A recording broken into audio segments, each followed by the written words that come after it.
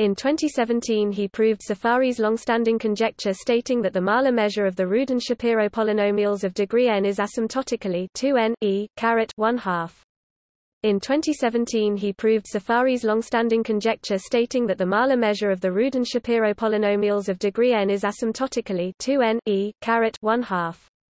In 2017 he proved Safari's long-standing conjecture stating that the Mahler measure of the Rudin-Shapiro polynomials of degree n is asymptotically 2n e caret 1/2.